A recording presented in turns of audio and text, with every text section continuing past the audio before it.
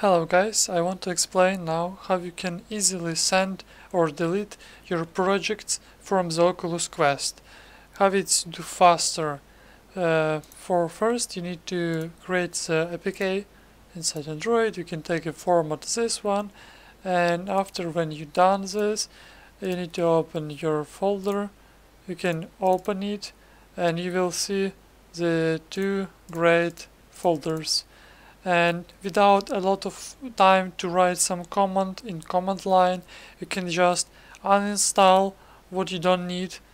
Now it's uninstalling, and or install inside your device, and it's now installing to my device without any command line, and this may be more harder way.